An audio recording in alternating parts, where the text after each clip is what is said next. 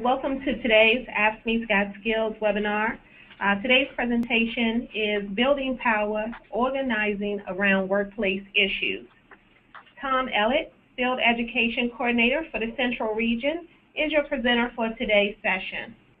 Thank you, Shondell. Hello all. As Shondell said, my name is Tom Ellett, and I want to thank you for joining me for this webinar on organizing around workplace issues.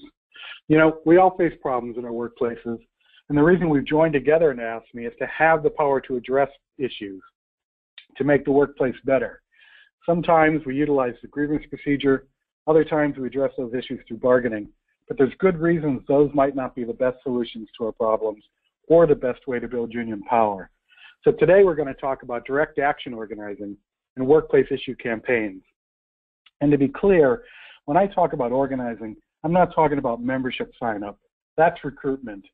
By organizing, I'm talking about engaging our coworkers in actions to exert power in the workplace.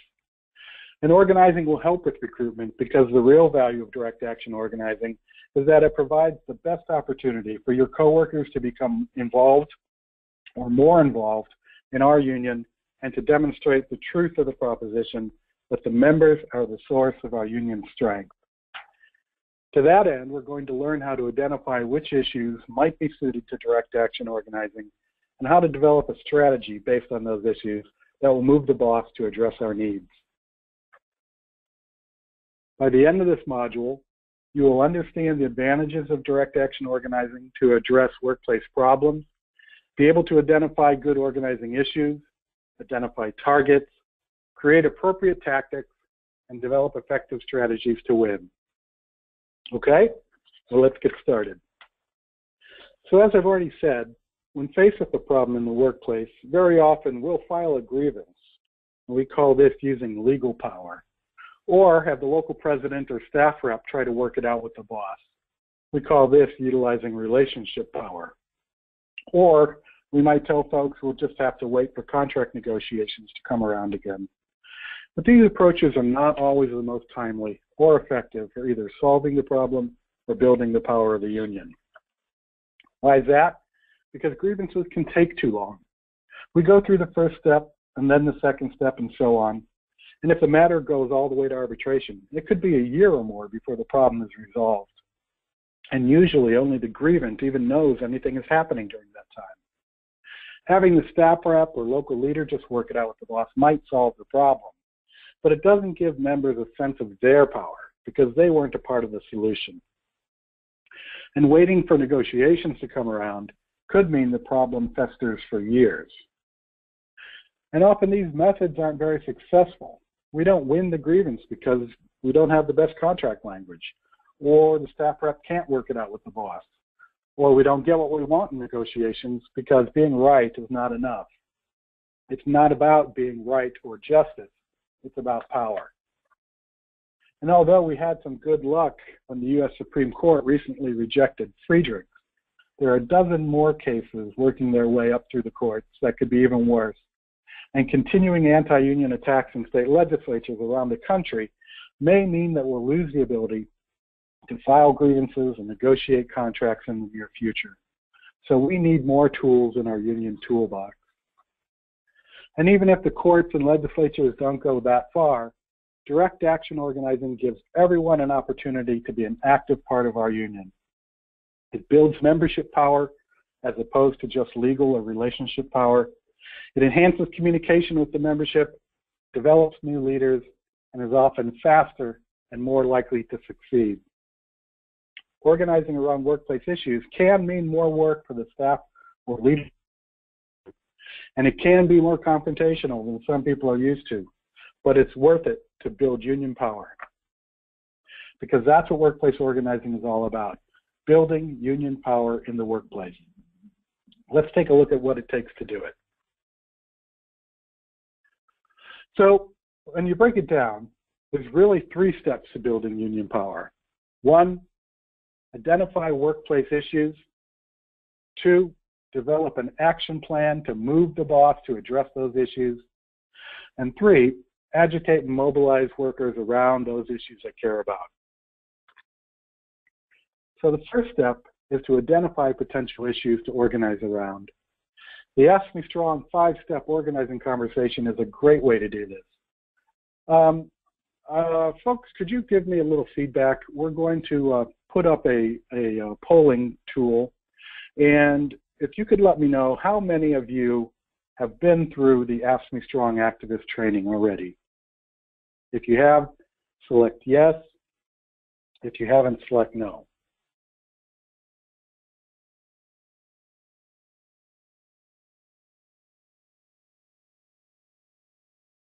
Okay.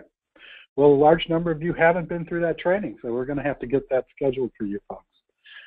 For those of you who have been through the training, how many of you are using the formula when talking to your coworkers? If you're using the formula, select yes. If not, select no.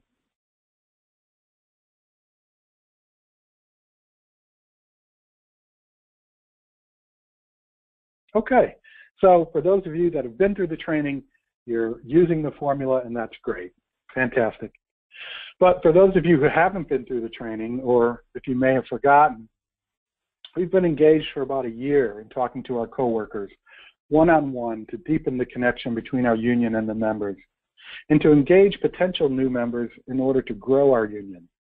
The AFSCME Strong organizing conversation is a framework made up of 5 steps. 1, grab your coworkers' attention and create a sense of urgency that this conversation is important. 2, get the story. Through asking open-ended questions, we learn what our coworkers care about, what problems they may have, and what motivates them to take action.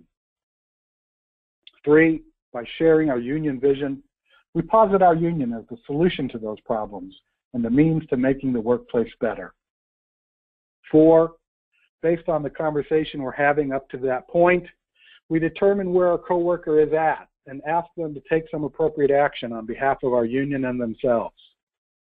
And 5, we're honest with our coworkers that building power in the workplace isn't easy, and there are many who oppose us. But if we all stand together, we can do it. So through AFSCME Strong, we've been identifying issues that are important to our coworkers. Remember, step 2, we get the story. And we need to do something about those issues. Well, some of them will be appropriate as the basis for a workplace issue campaign, and that's what we're going to talk about now.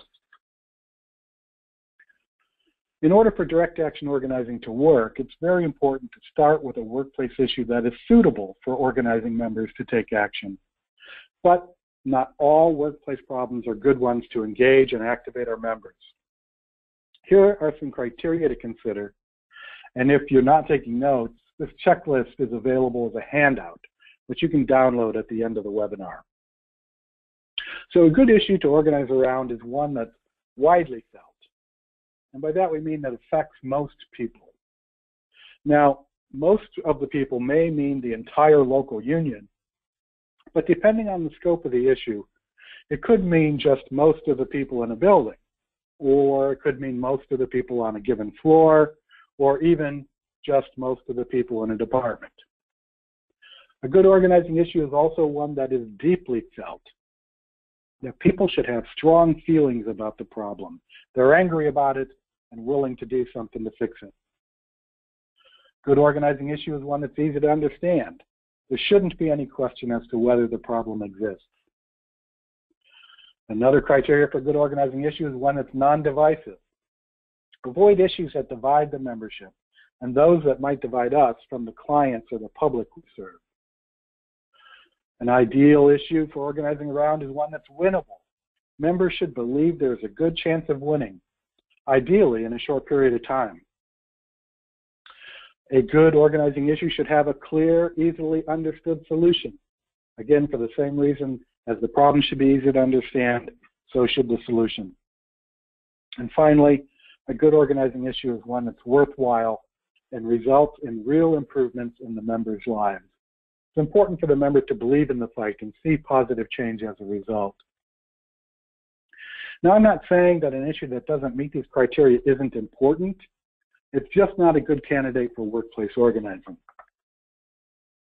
So let's take a look at a situation faced by one of our locals and determine if there is an issue which presents a workplace organizing opportunity. Keep the checklist in mind as I read this scenario. During the summer months, the central air conditioning system in a building runs continuously. Employees come in from the summer heat to a building that is downright chilly. No one's comfortable. Some are even getting sick and having to use sick leave. It's a constant topic of discussion in the break room. The steward filed a grievance, but nothing happened. The steward didn't hold out much hope as the contract was silent on the issue. The department head has said that it's beyond his control to fix. So in this case, the issue is that the air conditioning system is making people uncomfortable and causing some people to get sick and lose sick time. But is it a good issue to organize around? Let's analyze it together. So again, we're going to put up that polling feature. I'm going to ask you some questions, and you can answer yes or no. First question, is this problem likely to be resolved with a grievance? If you think that it is, select yes. If you think that it's not, select no.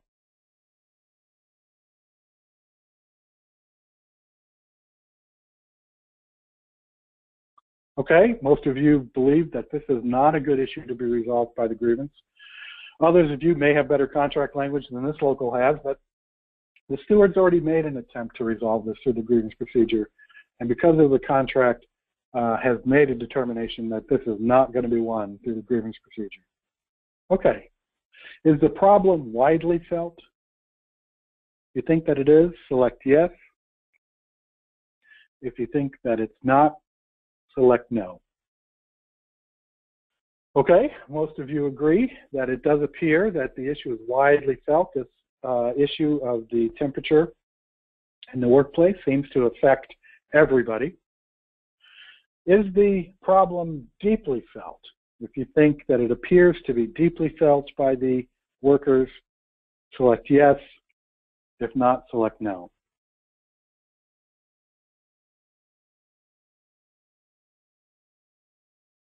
Okay, most of you think that it is deeply felt. I think that that's right, given that it is the constant topic of discussion in the break room, that people are quite concerned about this issue. Is solving this problem worthwhile? If you think that it is, select yes. If you think that it's not, select no.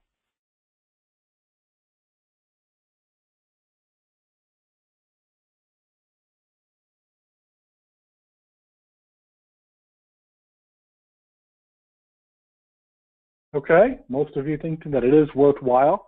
We have a situation where not only are folks uncomfortable, but some are getting sick and having to use sick leave unnecessarily. So it does strike me as an issue that's worth organizing around.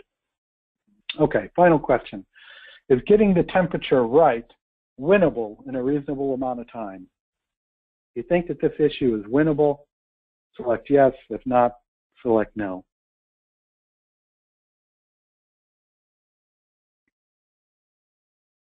Okay, well, most of you do think that getting the temperature right in the workplace is winnable in a reasonable amount of time, and great, thank you everyone for that participation. Now, this may seem like a relatively minor problem, and in some workplaces it would be, but I want you to keep three things in mind. One, as organizers, we don't get to determine which issues are important to our coworkers. They make that decision themselves. Two, small problems are often overlooked as organizing opportunities, even though they often offer the best chances for victory. And three, the criteria for determining if a big issue is a good one for organizing around is exactly the same as for a relatively small issue. So it sounds like we have an issue to organize around. And let's develop now a strategy to move the boss in order to fix the problem. The first part of developing an action plan is to identify the person or persons who can fix the problem. We call that person the primary target. Avoid making large groups such as boards or the entire institution you target. That will tend to blur your focus. A secondary target is someone who can influence or compel your primary target to act. This person may be above your primary target, like your target's boss, or below the primary target, a respected underling or a colleague. And sometimes our tactics will be directed towards the primary target. Other times we will push the secondary target. So in the scenario we just reviewed, the building manager might be the primary target and the department supervisor might be a secondary target. Think about who these people might be if the scenario happened in your workplace. Okay, so now that we have an issue to organize around and we've identified our targets, we need to develop tactics that pressure the target to do what we want. Tactics need to be appropriate to the issue. They need to be something that people will do, and they should be fun. The best tactics, like the examples listed here, give everyone an opportunity to participate. So things like a collectively signed grievance, or everyone wearing buttons, ribbons, or armbands, everyone wearing the same color clothes or AFSCME t-shirts, having folks sign a petition or march into work together at the start of the workday, or attend a parking lot rally. All of those give the membership a chance to act together, to act in concert, as we say. Now, press releases, you see that very last one, for example, though, are not good tactics for our purposes because there's no opportunity for the members to participate in that. However, letters to the editor could be a good tactic if the letter writing was done at a meeting. Okay, now remember I said tactics need to be doable. Well, some tactics are more doable than others. That is, some tactics require more investment, and by that I mean effort or resources or even courage. So some tactics require more investment than others from the membership. An example of a typical low investment tactic might be everyone wearing a button in the workplace, while a march on the boss's office could be a moderate investment tactic, and certainly a strike is always a high investment tactic. But how doable a tactic is depends on the workplace. How much investment depends on the workplace. A workplace with a history of confrontation with the boss, or one that has a well-organized membership or a strong leadership, might think a parking lot rally is a low investment tactic, while a workplace new to direct action might find that tactic daunting at first. And the amount of investment to pull off a tactic changes as a campaign proceeds. People you get, this tactic doesn't get the desired result, as long as people are participating and enjoying it. And as I said, tactics should escalate over time.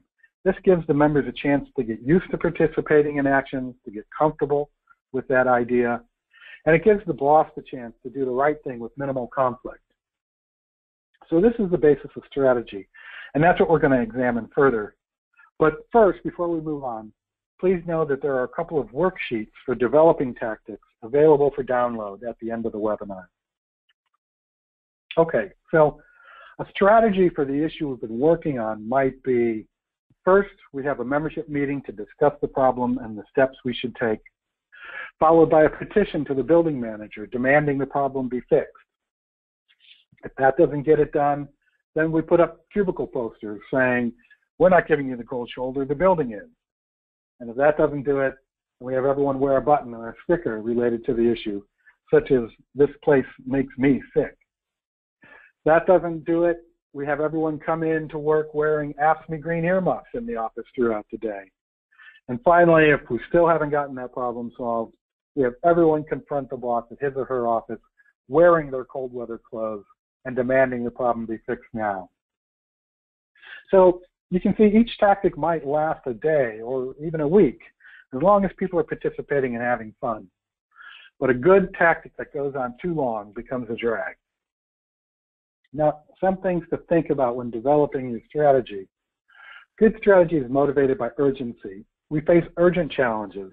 We have opportunities that will disappear if we don't take advantage of them. And in that moment of urgency, we can define a specific goal and commit to it. And the strategy follows from that commitment. Begin by thinking about what resources you have.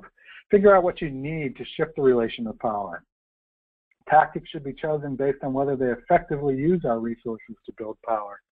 Remember, good tactics are ones that involve lots of people and build participation in our union. We're usually challenging people and institutions who have more power and economic resources than we do. So we've got to be creative to make up for the gap. So in the example above, having folks wear winter clothes in the workplace during summertime made a dramatic and highly visible statement, and people thought it was really fun. A good strategy is rarely created by one person alone. The members of your team bring different experiences and perspectives and resources to the table, and take advantage of the opportunity to develop a smarter strategy by drawing on all of that, just like we did in the example above, starting with a group meeting. And finally, strategy is something we do. It's not something we have. Good strategy means being nimble and flexible, responding to circumstances as they happen. We've got to learn from our experience and change it up as we go. Okay, so now that we've identified an issue around which to organize, we've identified targets, we've developed a strategy of tactics, the only thing left to do is to do it. And that's where the fun really begins. But so let's do another skills check to see if everyone has the basics down. So this time, the questions are going to be true or false. Select true if you agree with the statement, false if you disagree. The best way to get members involved in our union is to always have the staff rep work things out with the boss. Do you think that that's true or that's false?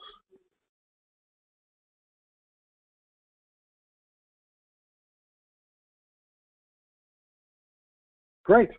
100% of you agree that that is false. That's right. Always having the staff rep work things out reinforces the idea that the union's a third party, and it relies on relationship power, not membership power. Okay, another question. A good issue to organize around is one that a lot of people really care about.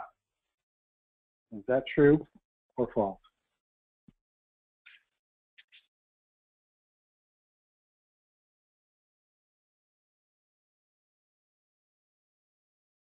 Okay, most of you agree that a good organizing issue is one that is both widely felt, right, a lot of people, and deeply felt, something that people really care about.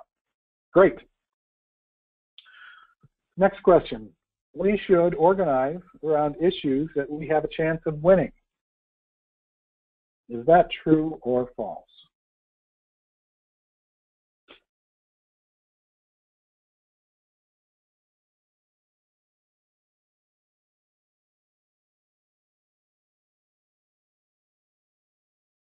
Okay, most of you agree that we should pick issues that we have a good chance of winning. Now, as I said before, sometimes we do have to take on issues that we're on the defense, that maybe we're not likely to win. And I'm not saying that we don't take on those issues. But if we're being proactive, if we're trying to identify issues that are likely to build the union, having one that shows some success is a good idea. Next question. The agency or the company is always the target of an issue campaign. True or false?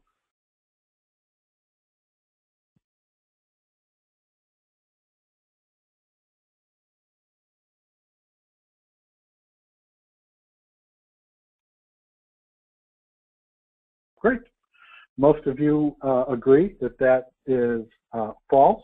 But again, remember, our primary target and our secondary target are people who have either A, the power to give us what we want, that's the primary target, or B, to influence our primary target, and that's the secondary target.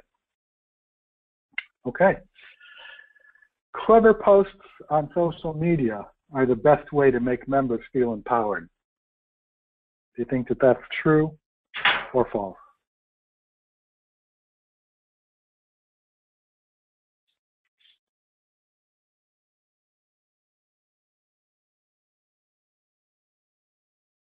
Okay, most of you think that that is false. I agree with that. I'm not saying that we don't use social media, but again, using only social media as the means of building the union just gives the impression that the union's a third party. It doesn't give the membership a sense of their own power. All right. Some tactics are harder to get people to do than others. Some tactics require more investment. True or false?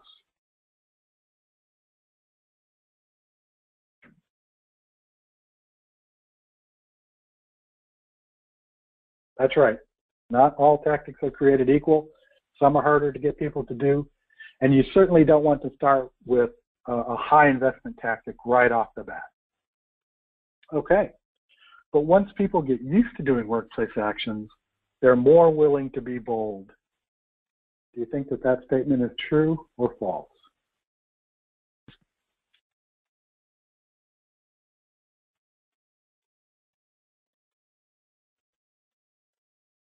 Great.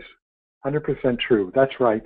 As people participate in tactics and actions, they become comfortable, and that a tactic that may not be possible today might be possible later on in a campaign.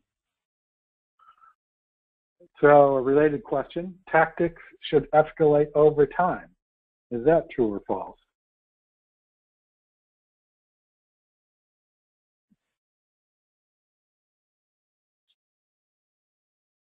Okay. Most of you agree with that statement. Tactics should escalate over time. Again, because it gives people an opportunity to become comfortable with them. And it also gives the boss the opportunity to do the right thing without having to be engaged in a really dramatic confrontation with the union. Final question. We shouldn't allow non-members to participate in our campaign until they sign a membership card. Do you agree with that or not?